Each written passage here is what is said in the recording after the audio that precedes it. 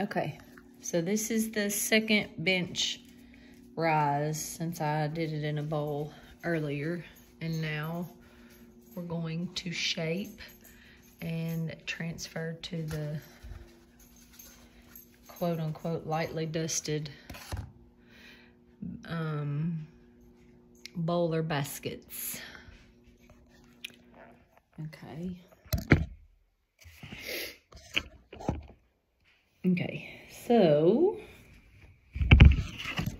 now you can see both, right? Okay. So it says using the top of both resting rounds in your hands. What? Lightly flour. Oh! Lightly flour. All right.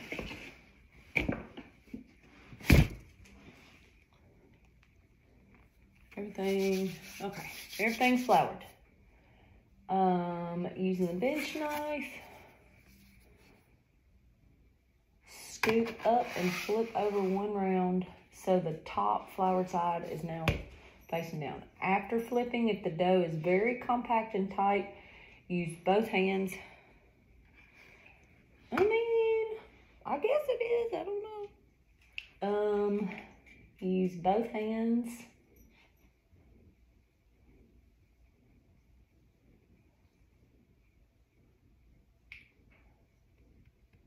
To gently stretch outwards in all directions to form a slightly larger round. I think this is what Steph was talking about. Kind of where you like pull it out. Okay.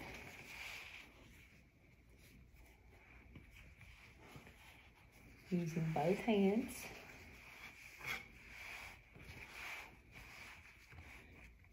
Okay, so I'm just kind of like pizza dough styling it. Okay, now using both hands, grab the bottom edge closest to you and fold it up to the middle, pressing gently so it sticks. Okay, it's stuck. Gently tug outward on the bottom two corners.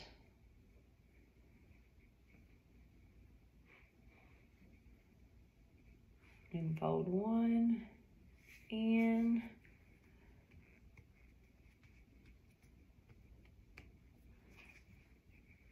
Nicely and overlaps.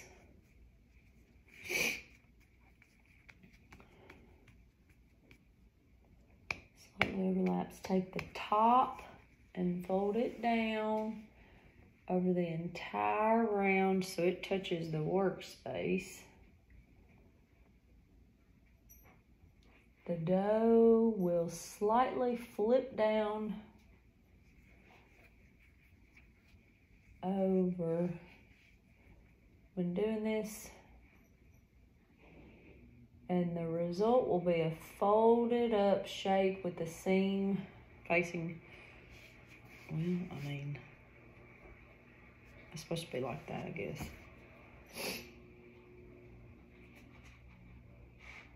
Okay, shape both hands into little cups and cup them around, keeping the seam side down. Gently drag the dough towards you with your pinky fingers against the work surface.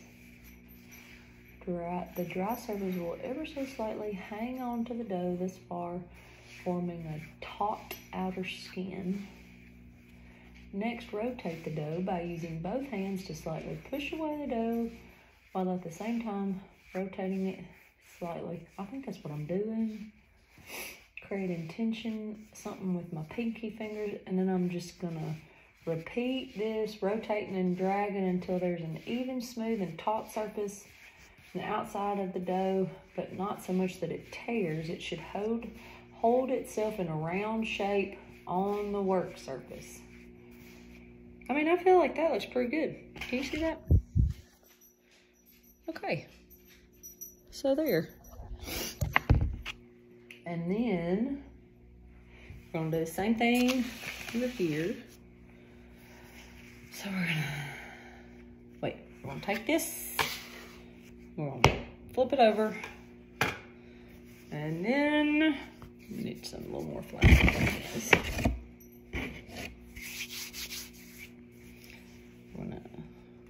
We're just spreading and getting little, you know, if you see a little nail polish, you just get it out. Okay, spread it out. Spread it out.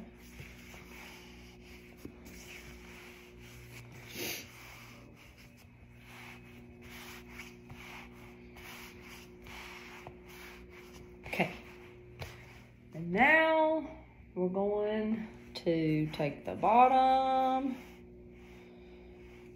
fold it onto the middle till it sticks. Then we're going to take the left side, I'm trying to pull that thing, to the right side, and then the right side on over. And then we're gonna take the top and we're just gonna flip it over, I guess. And then we're gonna hook and roll, drag and roll, whatever it is, until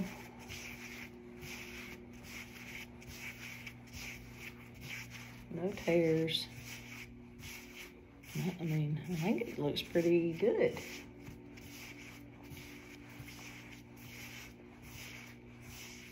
All right. Pretty good. 1, 2. Okay. And now it says when they're both shaped,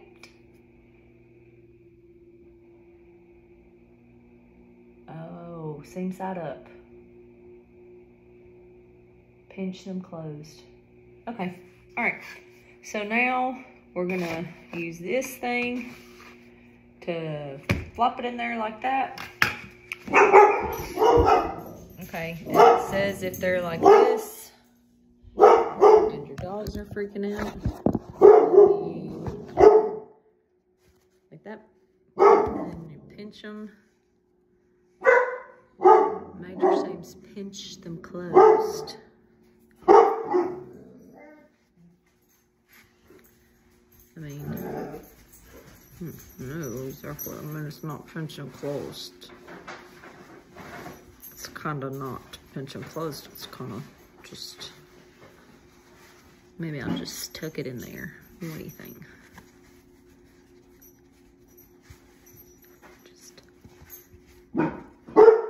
Would y'all hush? All right, I'm gonna show you what we got here. It's not pinched, okay? I'm looking at these pictures and let me turn the page here, see if we got any. No, of course not. Okay, well, we don't have any more pictures to look at, see what the hell this is supposed to look like, but all right. So that's what that one looks like, and rather janky. Okay, and we'll just do it to the next one. That's what it says. That's what they says. So that's what we gonna do. All right, we're gonna pop that one. Boom, shakalaka. All right, this one's probably, I don't know, kind of got a crater as well. So we're just gonna pinch it closed, okay? Well, this one kind of pinches. Wonder,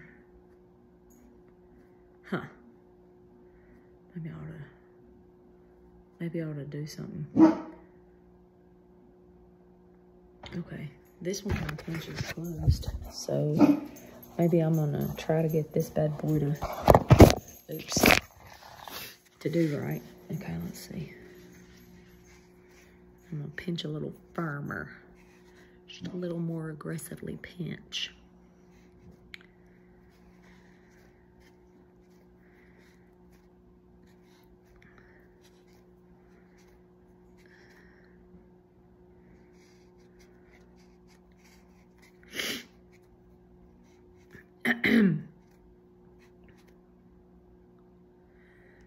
Okay, maybe it worked, kinda. Pinch that mug in there. Pinch it, pinch it, pinch, pinch, pinch, pinch. Okie doke. And now it says place each basket inside a reusable plastic bag and seal. And I don't have anything with some, like, I've got some, oh, well, we're doing pretty good, okay. I have some Kroger or Whole Foods vegetable sacks, so we're gonna reuse.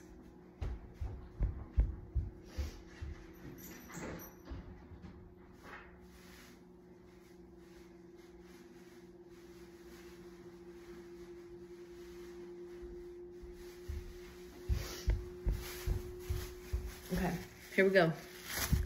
Some Whole Foods vegetable sacks.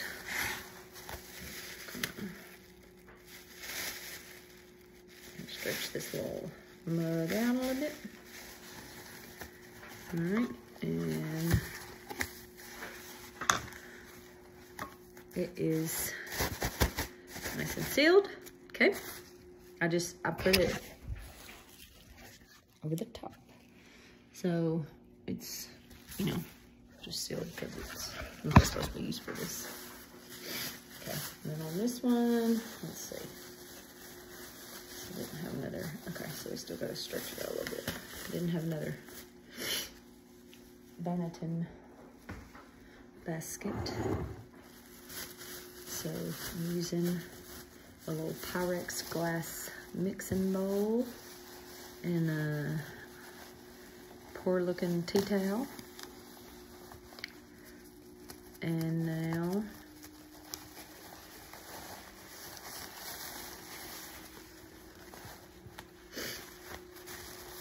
okay, I think it's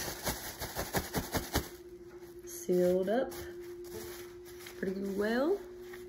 And it says proof from 3 p.m. to 9 a.m. overnight in a refrigerator, about 18 hours. Oh, this part is called retarding. I prefer this. So he doesn't always do this, but he prefers this because it's convenient and you can bake the next day and the dough will hold well in the refrigerator. A cold proof increases the flavor complexity through continued fermentation. While you won't see a significant rise in the dough when you pull out to bake the next day, rest assured that fermentation continued during the cold proof. All right, and then there is one, it gives a, why don't we, you know, do some experimenting. It gives a option over here to bake this recipe in a single day. Instead of retarding or proofing at a cold temperature, switch to baking this dough in the same day. Proceed with the recipe all the way up to the point where you would normally put the covered dough into the refrigerator to proof. Instead, let the dough proof on the counter for 1 to 3 hours.